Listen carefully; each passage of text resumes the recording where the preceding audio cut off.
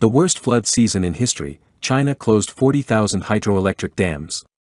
Since the 1950s, China has built dams large and small at a rapid pace to generate electricity, tame floods, provide irrigation for fields and drinking water for cities. However, they seem to be making the flooding worse. The evidence is that in recent years floods have become more and more serious. Many other dams simply become redundant as rivers dry up, reservoirs fill up, or they are replaced by dams built upstream. The dams are doing more harm than good, said Wang Yongchen, founder of Green Earth Volunteers, a Beijing-based NGO. According to Chinese local media, more than 80 irrigation projects have been built in the Beijing area alone. In the 2010s, the river dried up an average of 316 days a year.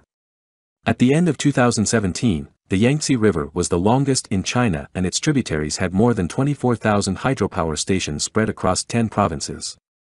At least 930 of them were built without an environmental assessment.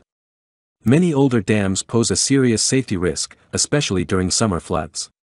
According to China's Ministry of Water Resources, 3,515 reservoirs failed between 1951 and 2011, including the famous Banqiao Dam failure in Hunan Province, along with 61 other dams that broke after 6 hours of flood discharge in January.